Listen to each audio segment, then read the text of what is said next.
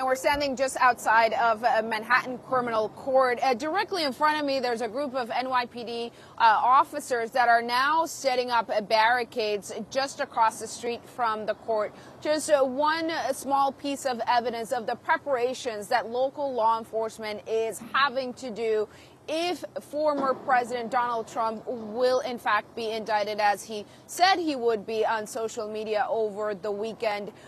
The potential arrest and indictment of a former U.S. president would not only be a historic first, but also creates a set of safety and logistical challenges for authorities here in the city.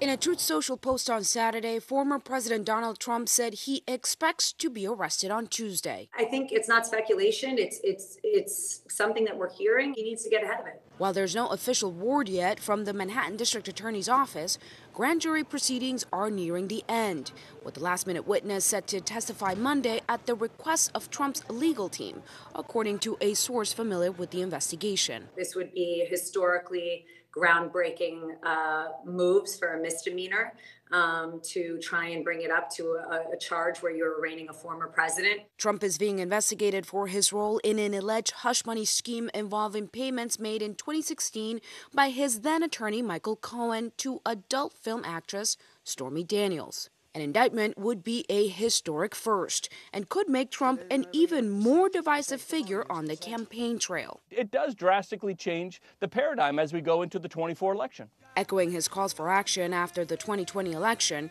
Trump told his social media followers to, quote, protest and take our nation back. If was this to happen, we want calmness out there. Federal, state, and local authorities now preparing for the possibility of unrest. We're always monitoring the situation here as best we can, and we obviously don't want to see any activity grow violent.